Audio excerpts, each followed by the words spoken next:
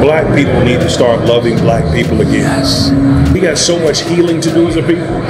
We got so much scar tissue, but we so many times go into situations with a whole lot of question marks and very little belief. I gotta give my heart, my congratulations and deepest gratitude to you and all of the others that when you had no reason to believe in anything that I was saying, other than just faith and this deep sense of belonging that we needed our space, none of this existed and you've been riding with us, but that takes creativity. But I think creativity runs right parallel with faith and belief. Your creativity is hampered by your level of belief. But if you believe, oh, the creativity opens up because you honestly see things and see around corners when others can't. Yeah. And if we could take the time to literally, in spaces where we can, use our voice or our position to lift each other up instead of tearing each other down and competing, brother, we have no limits. And that's what I want this space to be. Every time you walk in here, you're like, yo, black man, how that business going? Yes, sir. Yes, bro, sir. you done made that $1 million yet? Yes. You know what I'm saying? Like, You're and on we track. speak that kind of Yeah, positivity absolutely. every day. And you may have a single dollar in your pocket, but your heart and your belief feels like one day I'll have $1 million. And in your mind, you know that you will. That's my story. When I first came to this space, I saw that entrepreneur, Russell. I knew Russell. I'm like, he's the black man that built the apartments over there in the West End.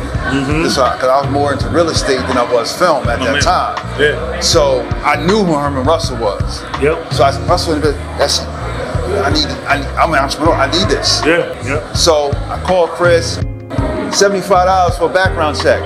I had $80 in my account at that very moment. I did it. I'm here.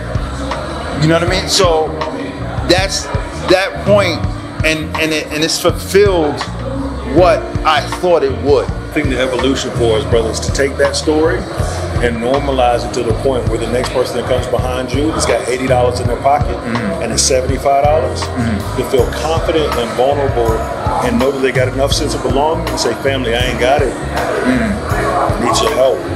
You know what I'm saying? That's a whole nother subject. But that's where I want this place to be, because it's not even about the 75. Because if my brother needed it, if I knew that you only had 80 in your pocket, because I've been the guy that had to make the decision between buying some food and keeping enough money if that dude wanted to go to Starbucks and I had to pay for both of us. And I've been there, you know what I'm saying? Yes, sir. And so what I always want to do when we get to our full steam, there'll always be food here. There'll always be drinks. There'll always be support. Where literally, if you are that entrepreneur that's struggling, has got to make hard decisions. Am I going to feed my kids tonight? And I want that level of love for our people.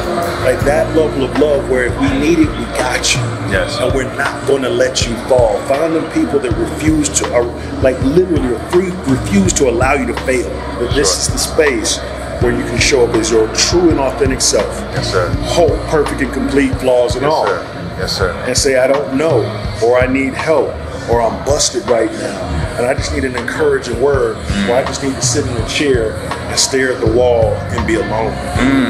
It's bigger than me, it's bigger than the legacy, it's bigger than the building, because this is about generational plays and entrepreneurs that we'll never meet, because our time on this earth will be done. How's fatherhood? Yeah, brother. I mean, I gotta hang out with you, man, and go see my little baby girl. I know. My wife texted me, she's putting in the bed, so my heart is broken. I know. But I mean, that more than anything put everything that we're doing here in perspective. Yes. So that little girl being able to hold legacy in my hand, this is my first child. So to be able to hold legacy in my hand, I thought I knew something. I had no idea. And I didn't know what love was, I didn't know what legacy was, until I held it in my hand. Wait till you get to school.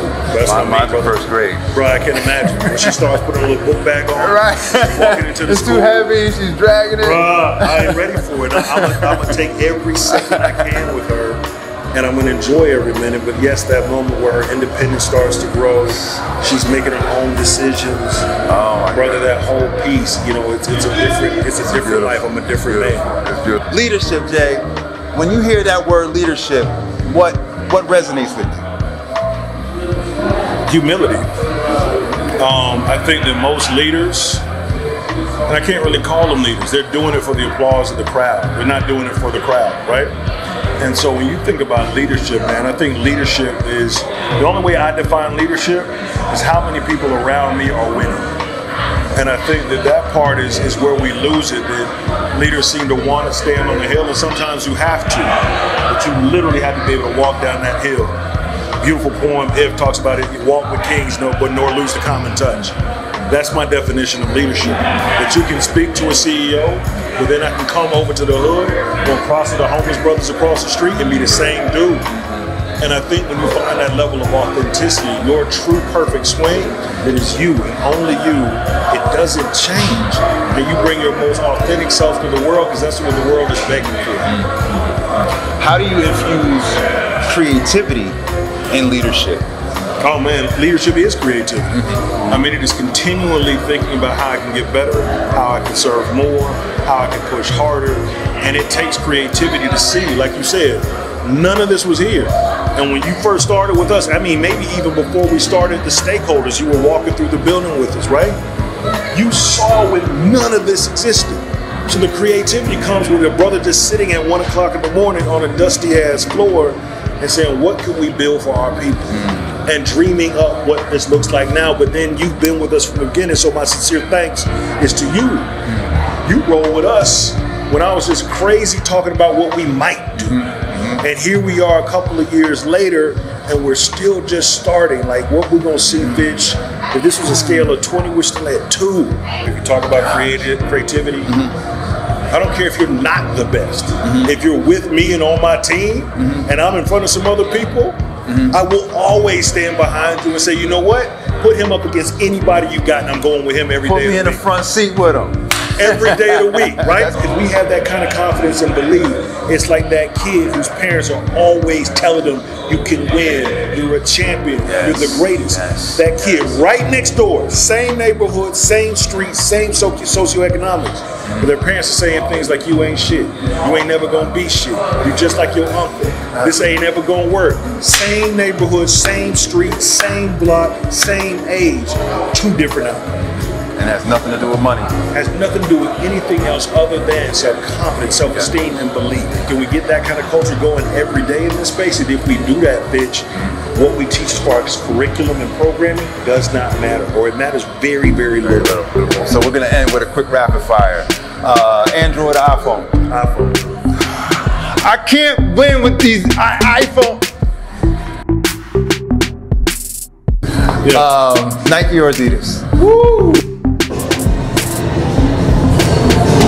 I got them. Adidas. I'm gonna go throwback on you. Avia or New Balance? New Balance. Slacks or sweats? Sweats. Hoodie or button up? Hoodie. This is a trick question.